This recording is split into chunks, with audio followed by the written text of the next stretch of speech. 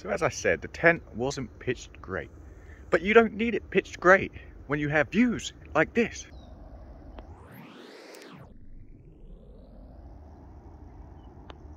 Well, now we've got some other problems to deal with. And there he is.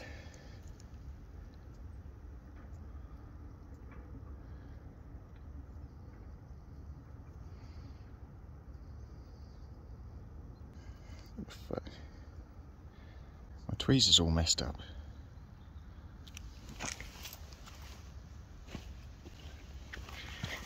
Always got the trusty Leatherman, huh?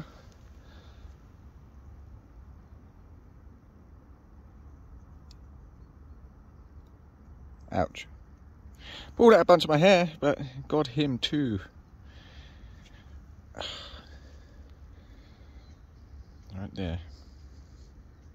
So from here, I think Ben Nevis might be actually hidden by this big old mountain there. But to the right here, we have this big hill with the aerial on top of it. That's Caol's Hill viewpoint where we did the camp overlooking Fort William. See Ben Nevis. So let's talk about Ben Nevis, because it's appeared in almost every single video that we've made since we've been out here. I haven't mentioned it, but I remember as I was making my way up to the summit, it's just a boulder field, boulders everywhere. And there was only one thing that I was thinking about, one event, one person, and that was that Aaron Ralston, 127 hours, the dude who got his arm stuck under a boulder and had to cut his arm off. You know, some of those boulders are loose, some of them won't move an inch. But I was thinking, if I got my foot stuck, my arm stuck, you wouldn't last too long being up there in those conditions. Of course, I have my trusty Leatherman, but my hands were freezing. That was the other thing, my hands were freezing.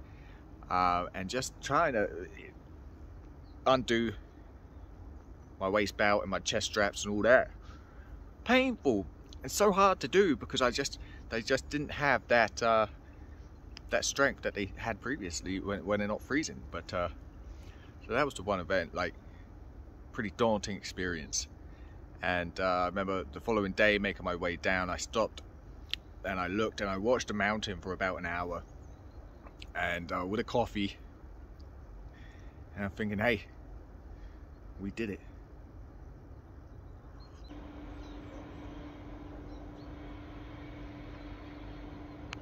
Just walking alongside the old 60-mile stretch, Caledonian Canal, and in the background there we have the Bannerby Swing Bridge and Neptune Staircase. So around 200 years ago this canal was built. That's some impressive longevity.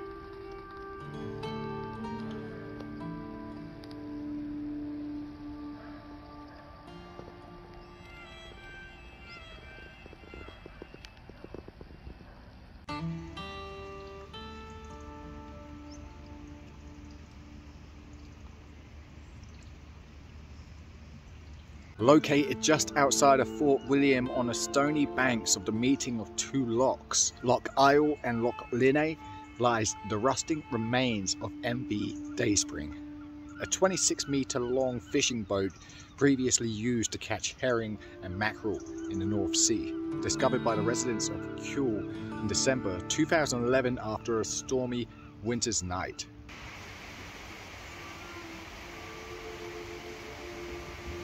MV Dayspring, otherwise known as the Old Boat of Caol, like many Scottish fables, has an origin tale that takes place on a dark and stormy night.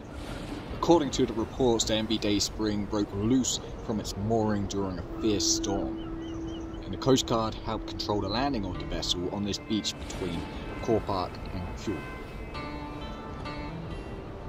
Now, Caol Park, romantically enough, is reputedly based on the Gaelic Field of Corpses, so called as it was used as a resting place for chieftains on their way for burial at Iona. Interestingly enough, the MV Dayspring isn't the only vessel's remains that lies on this stony beach. Just down the way, you can see it from the MV Dayspring, is a little sailing boat named Argo.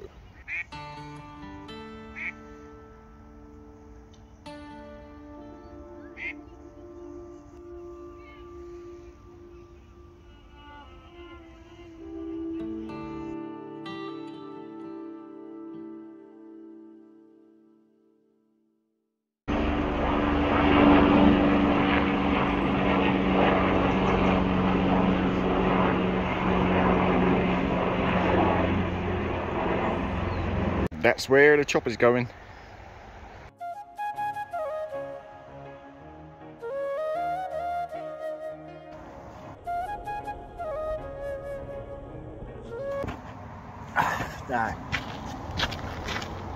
We are back at the campsite from last night, the old Dunderdale Trail campsite.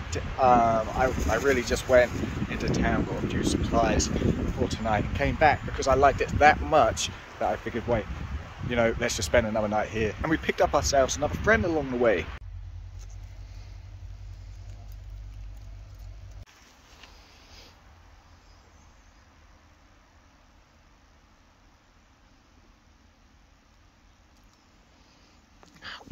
I'm currently fixing to do the old Bango Aeotrum Thermo Platinum roll mat review and get that out tomorrow. Because tomorrow I'm planning to be at the Glen Nevis campsite, use their Wi-Fi, use their showers, their washing machines and tumble dryers, because yeah, it needs to be done again. So that's the plan right now. The airfield welded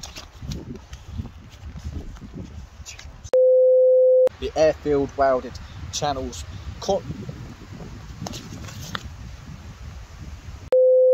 It's a cold one this morning.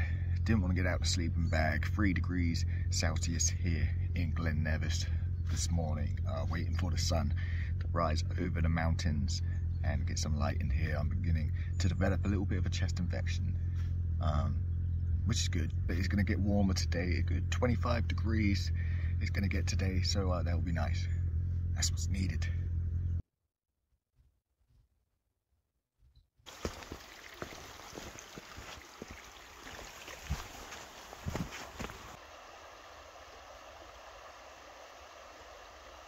So we have reached our destination for the night. It's not the original destination for the night. We were going to go to our Stow Falls, and the second highest waterfall in the UK. Do a little camp out there. But as I was on my way there, I was just so lacking in energy. I was still pretty groggy from this morning. Haven't perked up that much at all. So yeah, this is where we're camping tonight. Pretty wonderful, pretty glorious. Got some little fishies in the water too over there. I don't know what they are. They're only small.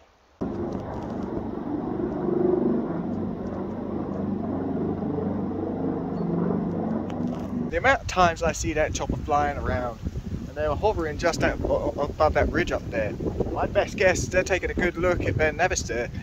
If someone's taking a CMD, they get a bit of trouble trying to go up Ben Nevis. So that would be my best guess. Back in the tent. It's only 9:15. I'm knackered out. This chest is still pretty affected, and then I'm just feeling groggy. Feel like shit. I ain't got no energy. And we got a long walk back into town tomorrow. So the plan is I'm going to be going to sleep soon. Super tired. And tomorrow, get up, finish the video that we've been doing today. Go past Glen Nevis campsite. Use their Wi-Fi, upload that video, and then head on down to the spa. There's a spa just a bit further down. Grab some supplies. Grab a coffee. They got a Costa machine there, so I'll be using that. And then I'll probably be going back to that Dunderdale camp area. Well, it's not a campsite, but it's where I've camped a couple of times now. Because I like it there. It's alright. So head back there and then just chill out for the rest of the day. Hopefully recover. Get rid of all this grogginess and this chest infection and whatever, but that's the plan. And there's something splashing around in the river out there. I don't know what it is. Hopefully, I hope those cows don't come over here. No, I think they do. The sun has risen over the mountains. Today, we're off to the campsite, recharge, upload, resupply, and then tomorrow we're back at it again. So I'm gonna finish up my coffee and I'll catch you guys in a minute. Just finished up filming the Caledonian 45 litre pack review. That was sometimes annoying. So this pack has been on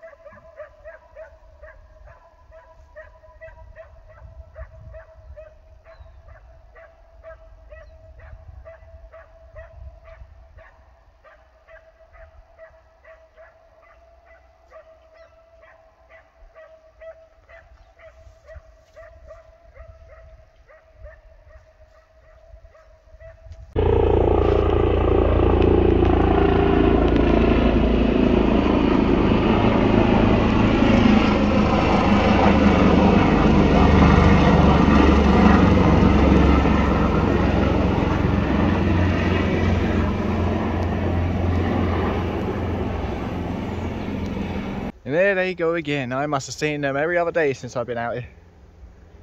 Seen them a lot, especially around Ben Nevis. So,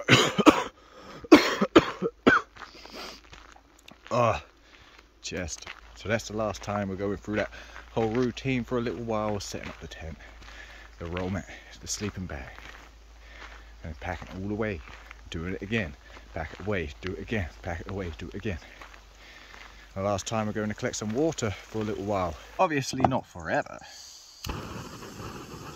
But for now, it's our last evening here in Lochaber. A little bummed out about it. The whole place is beautiful. People, lovely.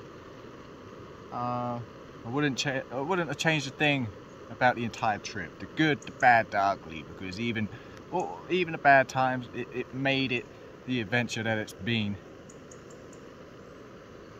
So yeah, it wouldn't change a thing about it. But I've come down with something, got a real bad chest infection. I'm feeling all groggy still. I got a little bit of a bum knee. I'm gonna get home, see my baby. That's what I gotta do. I gotta get home, see my baby. But I'll be back. For sure, I'll be back. Maybe we'll come up here during the winter and do some, have some fun in the old, in the winter around here. Do some extreme stuff, huh? Top of mountains. For sure, I'll be back in the spring. 100%. We'll spend a good while out here in the spring. Well, before we leave here, I just want to say goodbye to a couple of friends. We've become quite close friends, actually. You got Tick and you got Talk. It's just like TikTok, they're annoying as shit.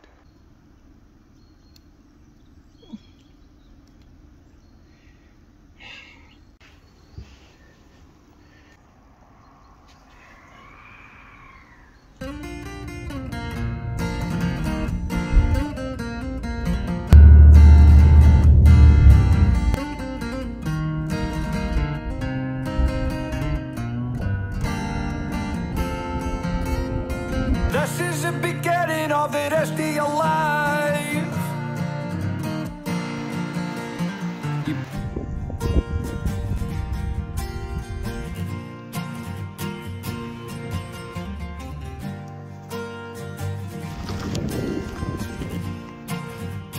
That it should be a canter. If you could just find the answer. You know it could be a canter. If you're just a wee bit less of a wanker, more than half of the time. Let's see if this keeps the little bastards out. It will do us. The gas stove broke, so we plugged in full bottle of gas. The first one was shit, and the second one was shit. Had major electronic problems today. My feet are killing me. The bottom of my feet are on fire. My boots are wet. There's no point in changing socks because the socks are still going to get wet. I hate to gross you out, guys, but look at it. Prune. It's not good, guys. It's not good at all. Heading down this winding road to Fort William now. It's raining, and here comes the rain. Raining again. Now I'm getting in the tent. Looks like that is us confined to the tent. Ben Nevis, mountain with its head in the clouds. It is today. We are now in the clouds. This is the beginning of the rest of your life. This ain't fucking ideal. Because you're running out of time. Yeah, issues. Confidence is going a little bit. I can't turn back, and I can't go down.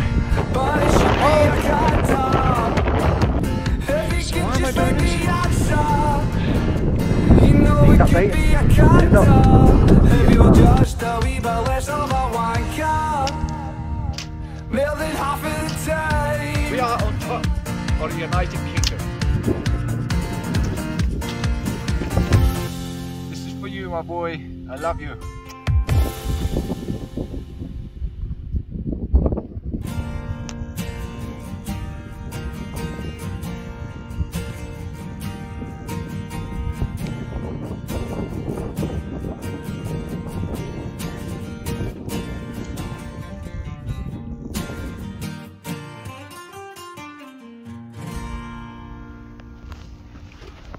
So we've got one there, one there, one there.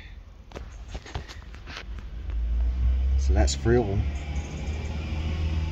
so far.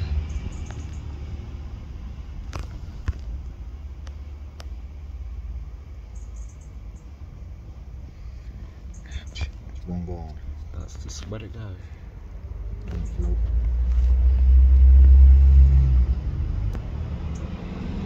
Two gone. It's so much nicer doing it with these tweezers than with the Leatherman putting out my hair. 3 gone.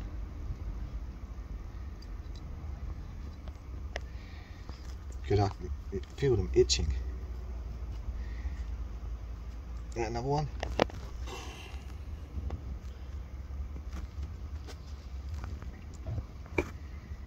Look at that.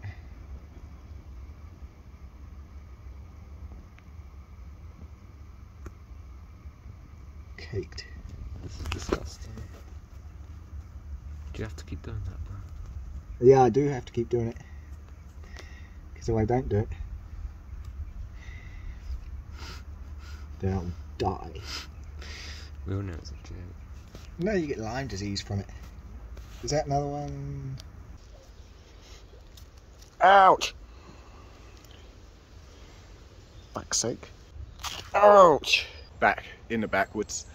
As you saw in the video, near the end of the trip there, I started to get a little unwell, and I also started to develop some pretty painful knee pain pretty quickly. So what I thought was just generic cold through traveling, public transport, mixing with the public and all those germs, right? And knee pain from probably just 15 days of almost walking every single day with a pack on my back over, in some cases, some pretty harsh terrain. So I'm thinking, hey, it's just a generic cold, just generic knee pain, because I didn't knowingly become aware of any knee injury. Nothing happened while on a trail. But it turns out that generic cold and that generic knee pain was actually Lyme disease and Lyme arthritis in my knee. Over 15 ticks I removed from my body, and I got a tick the day before we went on a trip. Multiple ticks while I was on a trip, and somehow, I don't know how, I thought I'd check myself over pretty thoroughly, but 4 ticks managed to cross south of the border with me. The funny thing is, before this, I've never knowingly had a tick bite. This year, my son's had a tick bite, my partner's had a tick bite, and I've had several tick bites. So they are out in force this year. So I can handle cold and flu symptoms, but the pain that is developed from when I bend my knee when I'm walking, something else. I'm pretty much dragging my left leg behind me because I'm trying to keep it straight the entire time. It's okay if it's straight, So I'm walking with a straight leg, just dragging it behind me. So that's where we're at. That's where we're up to. I've gone and done a blood test. I'm on the antibiotics now. And yeah, stop us, it will not.